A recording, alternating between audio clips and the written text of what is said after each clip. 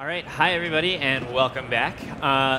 We are going to talk about one of my favorite services at reInvent this year, which is the Cloud9 Editor. And we're going to talk about some of the integrations. I'm here on stage with Leo, Ruben, and Henry, who are from 3 different teams that have all used Cloud9 and are going to talk about some integrations with Cloud9.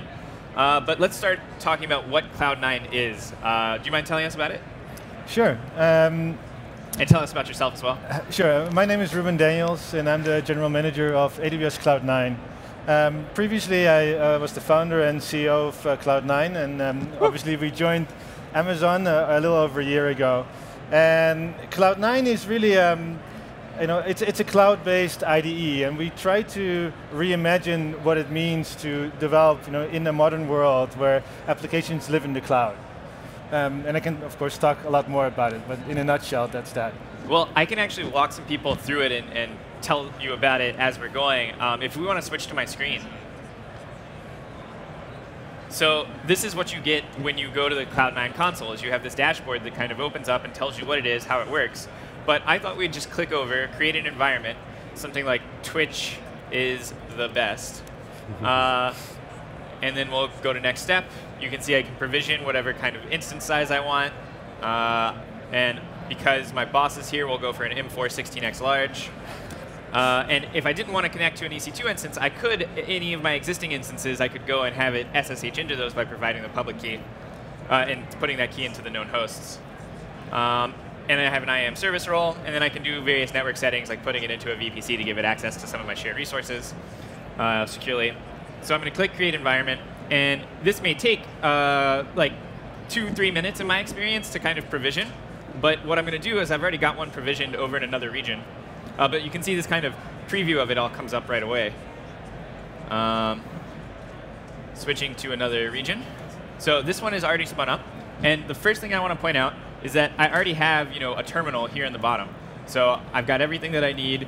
I could even open up Vim if I wanted to, but I don't have to because the editor comes built in with Vim. And so, I can even yank lines, I can paste lines, all that good stuff. I have visual select mode. I can even use macros, all the things that I'm used to in Vim. I realize not all of you are Vim users, so it also has Emacs mode if your fingers are broken. And it has support for Sublime and other kind of key modes. And then it has this very rich key binding editor. It has integrations with all kinds of different things. So if you click over to this AWS Resources tab, you can see there's this remote functions thing, so I can double click on one of these functions, and it will import it into my environment. And I can go and it'll automatically open the handler for that Lambda function for me. And I can do everything that I need to there. Can't open that one because that's a secret. And then we have all kinds of collaborative features as well as a built-in debugger. This thing is just chock full of like super powerful features. And I got to say, I've loved using it. Every demo that I built for reInvent this year for any of the blog posts, I built using this editor.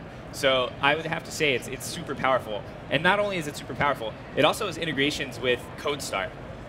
So can you tell us a little bit about Codestar? Sure. My name's Henry Hahn. I'm a principal product manager that works on the development tools here at AWS. Codestar is a feature of service of AWS that lets customers quickly set up a DevOps type of project. Really, everything from source control to build to deployment. We're particularly excited about Cloud9 because today you can actually build a new Codestar project or create a new Codestar project. It takes just a few clicks, and you can add a Cloud9 environment to that. Now, what's really cool about that is, unlike, say, cloning your code locally and using your local editor and actually setting up everything yourself, we've made that so it's automatically configured with Cloud9. So I was particularly excited. It was actually yesterday I was working on a talk that I gave, and I think it took me about 5 minutes to go from a no project to running project with source control to build to deployment, and then change my code from a simple Hello World application, which is what you get, to an actual functioning microservice using Cloud9, committed that and deployed it in just a matter of minutes. I just did it while you were talking. So it's an extremely powerful integration, and Codestar itself is already a super powerful service that has a ton of features that allow people to not just run these full projects with their CI/CD pipeline pre-configured and the hooks and the other monitoring components that are normally a little bit more disparate in the AWS console. It brings all of those together, but then it also lets you provision your own Jira, all kinds of stuff like that. And it's just a super, super powerful tool that I think people who are getting started, which are many of the developers who are watching on Twitch, I think a lot of you guys would benefit from opening up the Codestar console and playing around and kind of learning about it. And then it's also useful for people who are fairly experienced developers but don't want to spend the time setting up all of this stuff. And you work with a lot of people in the public sector, right? Can you tell us about yourself? Yeah. So I'm Leo Janowski. I'm a principal solutions architect, and I work with a lot of ed techs and universities as well. And so I think this is really big for my customers because now you can set up a development environment in minutes. So I remember like back in the day when I was in high school and college, we'd have to have all this time to bootstrap our environments. Now you can have a workspace, or you can just anything else with a web browser and connect to Cloud9 and get an environment up and running really quickly. So I think it's super powerful. It removes a lot of undifferentiated heavy lifting that students don't have to do anymore. That's really cool. So I want to go back to Ruben, and I want to ask, why did you guys choose to build this IDE? What was missing in at Amazon, we work backwards from the customer, and I'm curious, what was missing from the traditional IDE experience that you guys wanted to enhance here? Yeah, well, when you're developing on a local machine, there's a lot of stuff that you have to do to get started. You need to configure your own machine. You need to install the IDE and all their plugins. You need to install the stack that you're using, whether or not that's a LAMP stack or a Tomcat or whatever. It's just a lot of work to get started. You need to make it match with the production environment, which of course never really works. And then after you've done all that work, now you can start and write your code. And this is not something you do once, but you do it for every project that you have. And in the team, every member of the team has to do that as well. Besides that, you're stuck to a single laptop instead of being able to work together with others on that same code in a real-time fashion. That's not possible when it's on a single laptop. That collaboration is just awesome. The entire blog team was playing around with it, and we had a great time.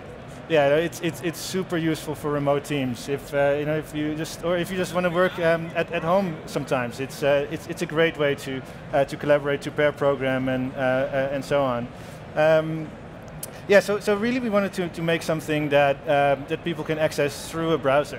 The only thing you need really is a browser, and you get everything that you need, and you can access it from any system. So if you don't bring your laptop gets stolen. All the things that happen to you, you have it right there in your hand. So we have a question from the Twitch stream, which is IVH3Z. I have no idea how to pronounce that name, but he or she would like to know, can I run Cloud9 on premises?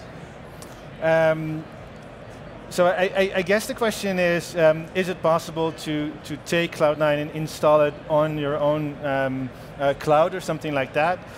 That's not the focus of the product. The product lives as an AWS service. However, you are able to connect it to your own infrastructure, whether or not it lives in a VPC, or we have a feature that allows you to basically create an SSH connection to any machine on the internet. So it doesn't matter where your machine lives, if it has an SSH connection, you can use Cloud9 to develop on it. Awesome, and we have a few other questions from the stream. The same person would like to know, is this generally available now? Yes, it is. You can access it right now. Just go to the AWS console, log in, look for Cloud9, and you can get started right away. And then Andreas SW2000 would like to know which version control systems are supported, and I can take that question, or you can. Yeah, well, go ahead. So it comes built in with Git. There's basically an AMI that's spun up underneath. There's something spun up underneath, and it's pretty powerful. It has a lot of tools built in. One of those chief tools, which is not version control, is the SAM local CLI and the serverless application model, the AWS CLI. These are all pre-configured for you with all of your credentials and authentication and stuff set up. But the version control system built in is Git, but that doesn't mean you're limited to that. You can install, because you have direct terminal access, you can install Perforce, or, I mean, that's a joke, you would never install Perforce, or Subversion, or if you are working with a legacy code base, CVS, which is basically the same as mailing your code. And I mean like snail mail. Yes. And we have one more question from the stream, which is from Larry17. Can I import a project from GitHub to Codestar and use it with Cloud9? So the question is, can I pull in an existing repo from GitHub into Codestar? It's not a feature that we support today. The Codestar does have integration with GitHub. I did see that, yeah. Yeah, so you can use code commit, which is the AWS source control service, or you can choose to use GitHub. And we'll automatically, with the right OAuth permissions that you grant it, we'll actually set up that GitHub project so you can use GitHub as your source control for your overall Codestar project. I mean, that's just perfect. That basically solves this question. And then we have another question from the stream. Lots of people asking this.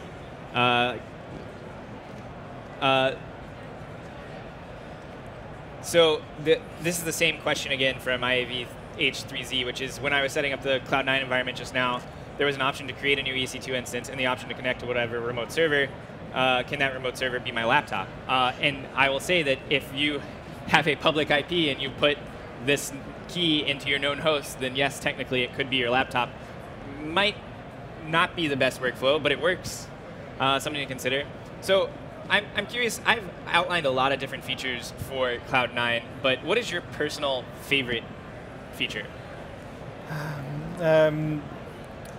Well, I mean, besides the big ones like collaboration and so on, I think it's multiple cursors. Multiple cursors? Yeah, the multiple cursors implementation of Cloud9, I think, is really, really well done. And it has a lot of features that allow you to really easily edit things. I can quickly show it to you here. Yeah, we can cut over to the screen. Yeah.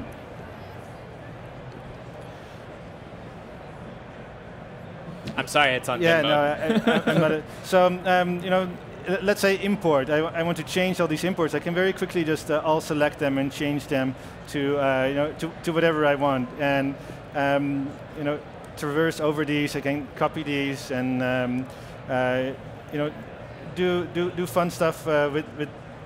Oh. Uh-oh. I'm sorry, I have lots and lots of different key. My laptop is not easily used.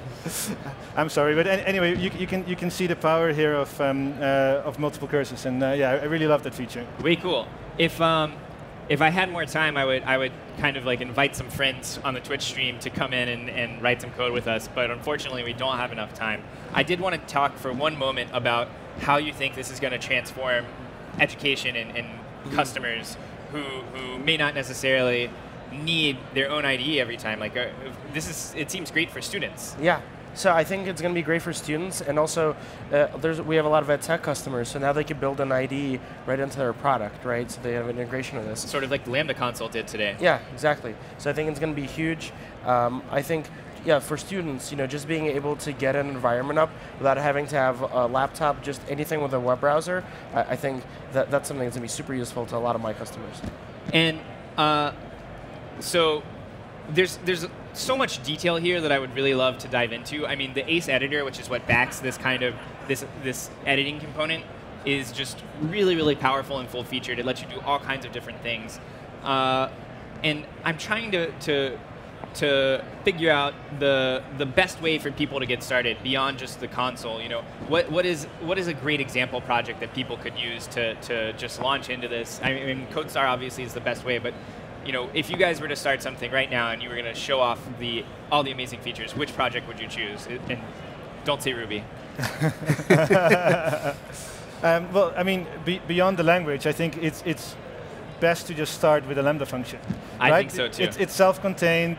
It's very, very easy to create one right from within the IDE. There are a bunch of blueprints with all sorts of different functionalities that you can choose from. You know, anything from just creating an API gateway application to doing a Twilio app and something like that. So, yeah, that would be definitely my recommendation there. There you go. So I can go right now. I can create a function, and we're going to get off stage in just 1 second, but I just want to make sure that I can generate this function, deploy it, and then I'll post the URL live this is just going to be a simple echo function.